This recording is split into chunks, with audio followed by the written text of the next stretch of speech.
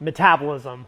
What is it? How can we use it in a way that actually makes sense when it comes to weight loss or weight gain?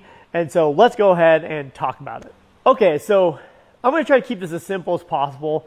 Metabolism is really the process of converting food into energy. When we talk about metabolism, we really want to think about three different components. Number one is our BMR, which is our base metabolic rate. So it's really how many calories do we just burn at rest? Because when we're at rest, we still have things that are operating that we have to use energy for, like brain function, organ function, breathing, recovery, those types of things make up what we call your basal metabolic rate, or your BMR. The second thing is called your thermic effect of food, which is basically how many calories do we burn to actually digest our food. So believe it or not, it actually costs energy to make energy.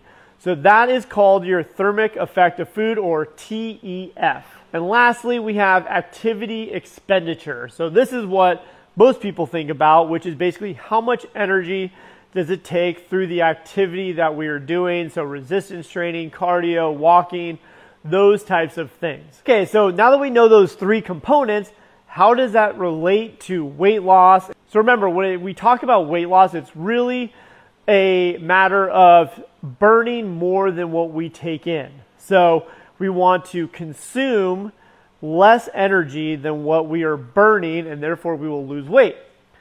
So how do we know how much energy we actually are burning on a daily basis? This is where those three components of metabolism come into play. So your maintenance calories can be found by adding your BMR, basal metabolic rate, plus your TEF, so your thermic effect of food, your digestion rate, and lastly, your activity expenditure. So if you can add those three things up, that will give you how many calories overall you burn on average a day. And if you know that, then you know your maintenance calories, which basically you can start to make sure that you eat less than that, prioritizing protein, those types of things. Again, that's a whole nother video. You can go to things like caloriecalculator.net, and it'll give you all of these on an average, so you don't actually have to figure this stuff out. But I think it's really important to understand these principles, because when it comes to taking ownership of your health and changing your lifestyle, health and fitness seems a lot more complex, and getting to your goal seems way more unachievable when you don't understand these basic principles. So again, hopefully that helped, and we will see you in the next one.